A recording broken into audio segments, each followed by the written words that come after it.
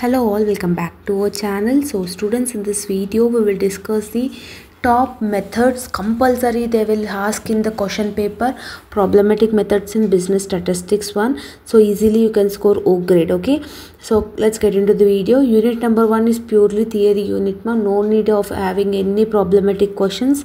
12 marks long theory only we will have. Okay, so 3 sides of the page must and should. Unit number 2, for 12 marks, either they may ask pie diagram or Ogive curve or percentage bar diagram. This is the most repeated graphical presentation of data in 12 marks question. Okay, this is the 12 marks things I am learning. I am saying in unit number 3, either they may ask mean or median. Any one. Okay, mean or median. Prepare this too.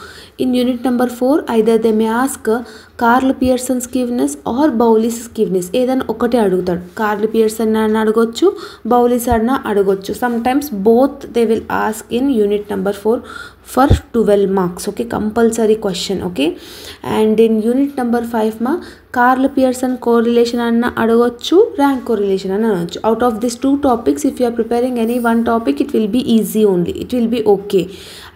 Either prepare Carl Pearson correlation or rank correlation. So 12 marks, these are the methods, compulsory methods. And coming back to the short, unit number 1, again theory only they will ask for 4 marks also, total 16 marks weightage it will be.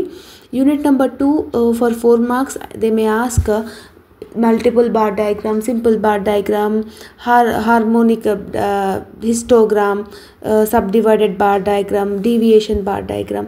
This type of graphical representation only they will ask for 4 marks in case they are asking any problematic. Okay, easy thing only.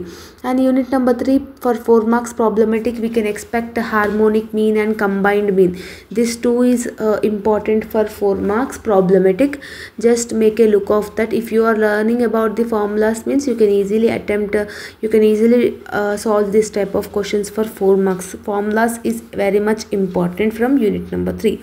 And in unit number 4, for 4 marks problematic, they may ask standard deviation or they may ask mean deviation. Okay, this too is also important for 4 marks. And in unit number 5, correlation only they will ask, no need of any having anything. Okay, so this is the top methods of business statistics. Now start your preparation. Already I have uploaded the problematic explanation video. Theory also I will upload it soon. All the very best for your preparation. See you all in next video. Any doubts if you have, means do comment me in the comment section. Okay.